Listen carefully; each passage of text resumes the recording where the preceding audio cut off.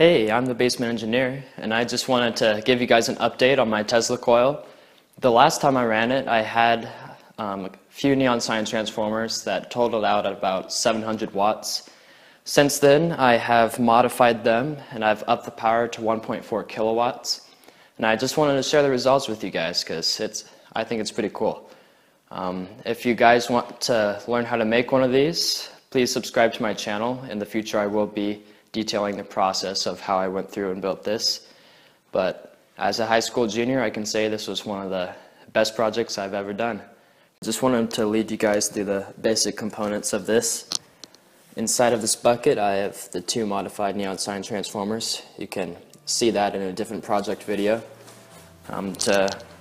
For powering this whole thing, I have an outlet right here. I have a specialized high voltage cord that has male leads on both ends so that no one else can play with my high voltage equipment.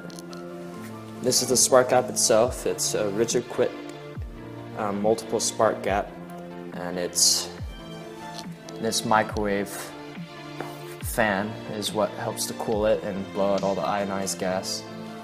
Inside of this bucket, I have a bunch of capacitors.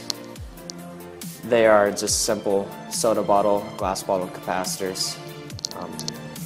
If I had commercial capacitors, I could probably power this up even more. It's underperforming with this bucket here.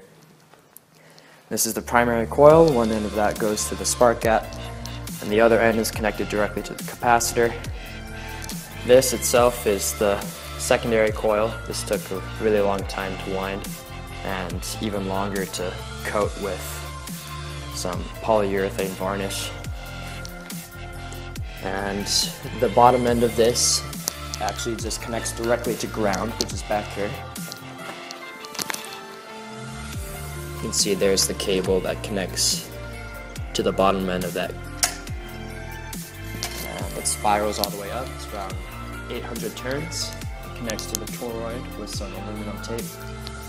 And the toroid is just some aluminum ducting with a copper rod sticking out of the top to act as a breakout point. And this setup seems to work pretty well. I'm pretty happy with it. So this is the first light of my Tesla coil.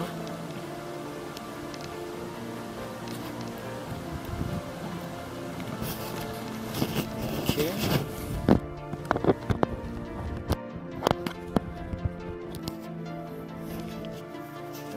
Here we go. 3, 2, 1.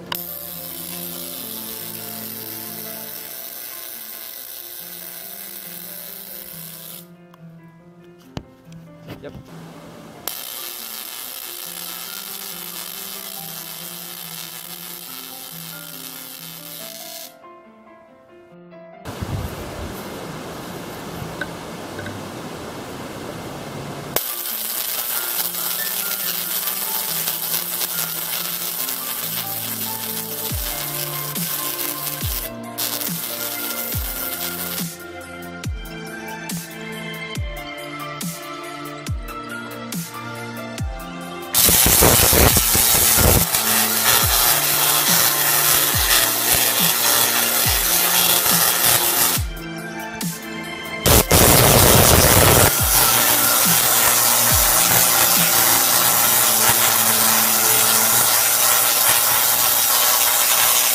Now that looks cool.